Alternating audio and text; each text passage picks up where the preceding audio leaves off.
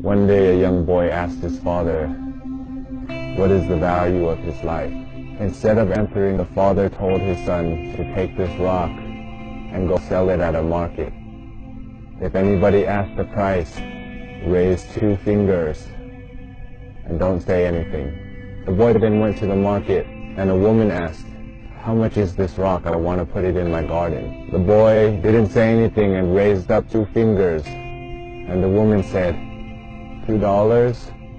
I'll take it. And the boy went home and told his father, "A woman wants to buy this rock for $2. The father then said, "Son, I want you to take this rock to a museum. If anybody wants to buy it, don't say a word and just put up 2 fingers."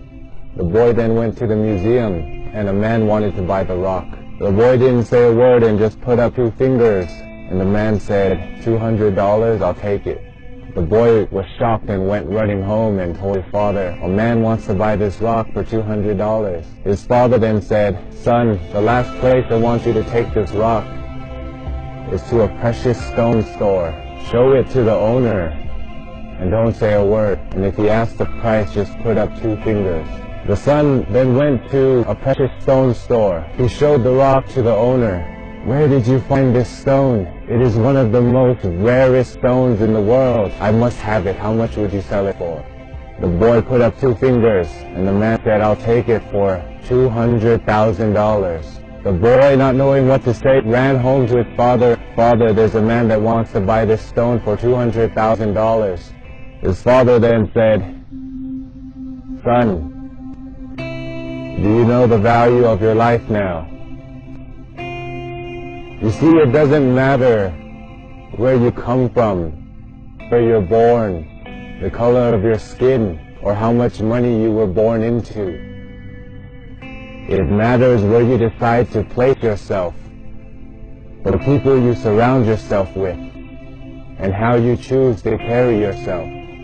You may have lived your whole life thinking that you were a $2 stone. You may have lived your whole life surrounded by people that saw your worth for only $2. But everybody has a diamond inside them. And we can choose to surround ourselves with people that see our value and see the diamond inside of us. We can choose to put ourselves in a market or put ourselves in a precious stone store. And you can also choose to see the value in other people. You can help other people see the diamond inside of them. Choose the people you surround yourself wisely. And that can make all the difference in your life. And some people will see you as priceless.